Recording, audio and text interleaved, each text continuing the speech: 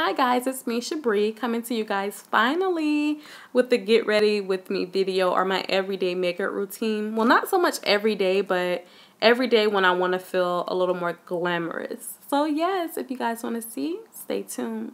So as you see in the first clip, I'm just applying my e.l.f. primer to my face. I love this primer. The formula before this one was actually like a gel or silicone type feel. Their new primer is like a white cream based type of primer, and I absolutely love it. It just gives your face a smooth canvas to work with. It also fills in your pores. It's really good and it's very mattifying. I'm also just filling in my brows with a e.l.f. cream eyeliner in color dark brown. I'm going to take my spoolie and go ahead and just shade out the very front of my brow. I love doing this step. For some reason, I just like the way you can transform your brows for it to, like, you know, have that gradient effect from light to dark. I always do it. Cannot skip that step.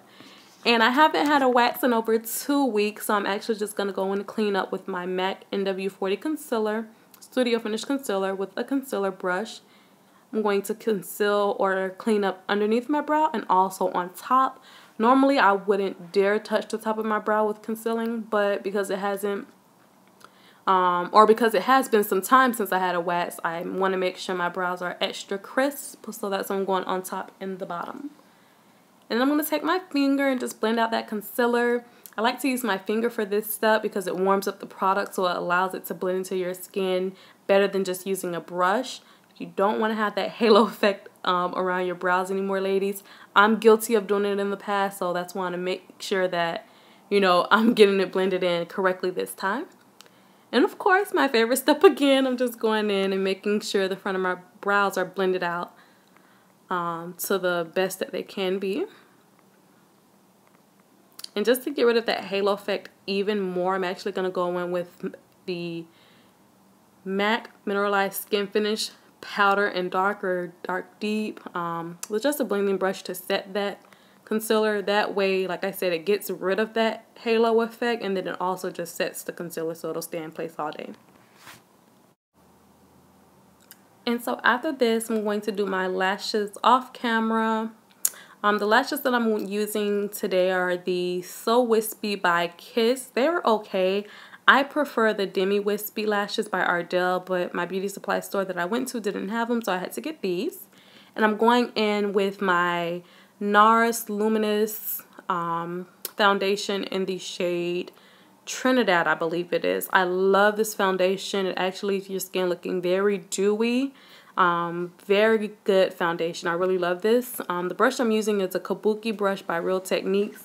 This brush just works very well with this foundation and blending everything out. It actually makes it makes the foundation look like your skin, so I really like these two together. I'm going to take this foundation, you know, over my ear, underneath my chin, down my neck a little. That way I don't have like that mask look on where my skin is one shade and my neck is like a little lighter or darker. I like to take it along my neck and under my chin as well. And just blend everything out, ladies. Then my favorite step of doing makeup, I'm going in and concealing the dark circles under my eye, and then also a little highlighting. Same concealer I use for around my brows, MAC Studio Finish Concealer in NW40, I believe, or NW45. No, not NW45, I believe it is NW40. But I'm taking that concealer with a concealer brush underneath my eyes, on the very tip of my chin, down the bridge of my nose, in the center of my forehead. And I'm also going to highlight along my jawline, right underneath my natural contour line. This is just going to help for my contour that I'll add to pop even more. When you have light on top, light on bottom, it just helps that shadowy effect and the contour line just sink in a little more so your face can look even slimmer, if that makes sense. And so I'm going in with my contour color. This is by Ruby Kisses in the Duo concealer packets that they have. I'm just using a contour that's maybe 2 shades darker than my skin tone, and taking that along my natural contour line on my temple and underneath my jaw on both sides. And then from here I'm going to blend everything out using my beauty blender and my NYX matte setting spray, I believe. I'm just using this spray to get my beauty blender damp. I'm going to go in and basically blend everything out. This is an important step. It'll actually just tie your whole makeup look together, so you want to make sure you're blending really well and you're using the correct tools to do so. So of course I didn't do all of the blending on camera here because it would have took too long. I actually take a very long time when I'm blending everything out because again I want it to all look seamless like. So I'm just going in with the fatter part of the beauty blender to blend under my eyes, down the bridge of my nose, and then on my chin. And I actually use the bottom of the beauty blender to blend along my contour line. For some reason, it just gives it that airbrush look when you use the bottom of the beauty blender for your contour line. It looks almost perfect, so I really love the beauty blender for this step. So yeah, just blend, blend, blend, ladies. And then after everything's blended out, you can go in and just set everything.